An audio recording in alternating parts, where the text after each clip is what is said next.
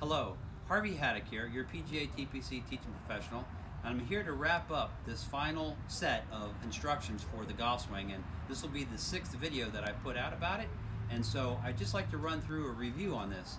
When we started, we worked with proper setup.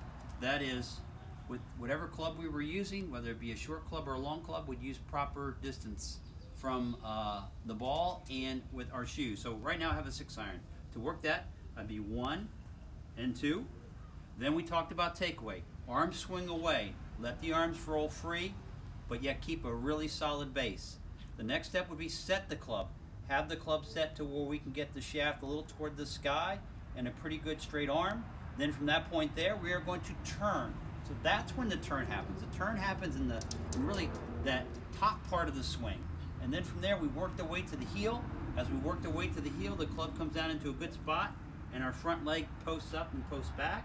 The club stays here, and then finally in the finish, when we get the finish, we want to be able to extend through and put all our weight into the left side and left heel and have a very tall finish. It's very important to finish tall, because if you finish tall, you don't hurt your back. You get a lot of these backward C's looks, and they really, really hurt your back, and I have to fix that all the time with most of my students. So, in a sense of the action, we'll run it 2 ways and then hit a ball. This way is 1 and 2, since I have a 6-iron.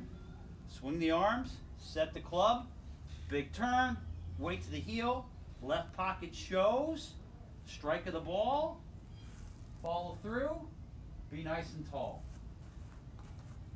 Here we go with a structured swing with that action.